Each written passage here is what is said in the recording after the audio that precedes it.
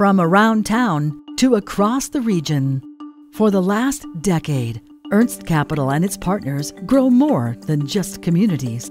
We invest in inspiration and we invest in innovation. We start off with the very simple question of when we look at a project, do we think that this project as an investment is going to meet or hopefully exceed the expectations of our investor partners and our banker partners. And it all started with 2007. I sat down with Craig. We were down in Florida, and it was a good opportunity for me to talk with my father-in-law and learn a little bit more about Lloyd companies and their business and how they do things, their philosophy, and really him for also to learn a little bit about my background and what I had done with my career so far. He knew that I had an interest in private equity, venture capital. Todd is very, very honest and very conscientious, and he likes people, and he loves numbers, and he likes policies and procedures. I hate all those things.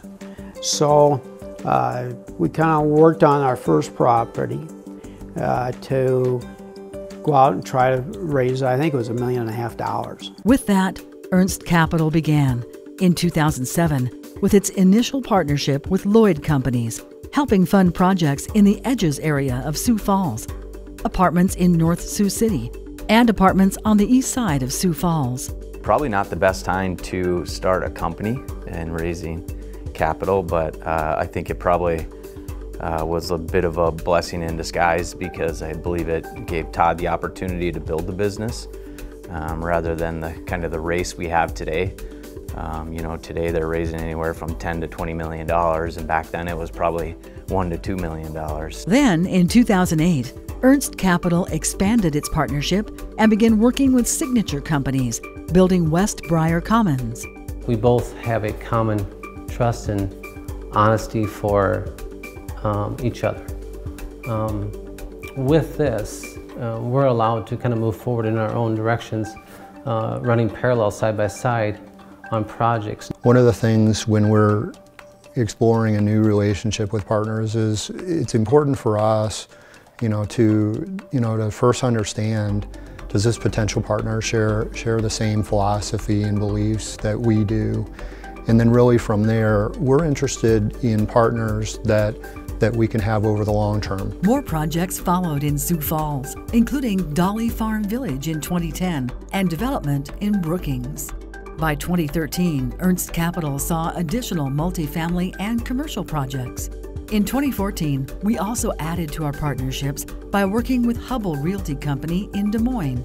And our growth kept going with properties in 2015, and by 2016, additional expansion in the Des Moines and Sioux Falls markets. And it enables us to offer some diversity. With some of them do office, a couple of them do a lot of apartments. Hubble allows us to provide geographic diversity because their projects are in Des Moines.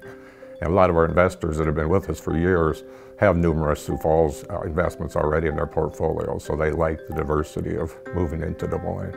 I think it's valuable for Ernst Capital to have multiple partners that we're working with on projects, both because those partners often have different strengths and serve different parts of the real estate industry and have different types of projects that we're investing in. Many people probably don't know about all the things that we're doing behind the scenes. It really starts with how we look at projects. The due diligence really begins on the ground floor from, the initial look at a property, walking the property, seeing if it's something that we're interested in, and then we go through and do a lot of analysis from capital improvement analysis, financing, cash flow, anything from sale proceeds to expectations for renovations in the future.